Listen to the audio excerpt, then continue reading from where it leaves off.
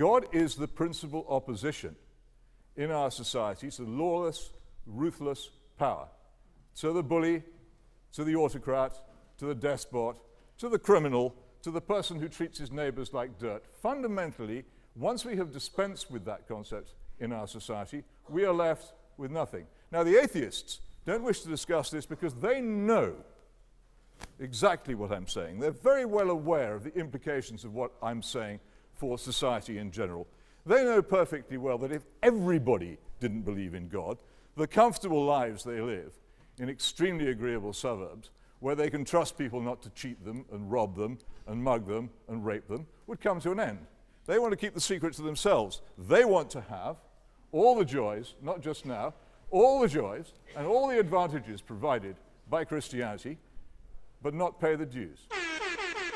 No, not just now, because I'm just finishing.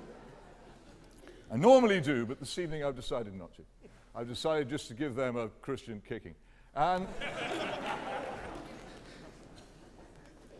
that is why, when you challenge the atheist side on this very point, they run from it, refusing to discuss it. That is why nobody ever answers Thomas Nagel's question, why is it that they so much want there not to be a God? Well, I'll tell you exactly why. It's for precisely the same reasons as I very much want there to be one.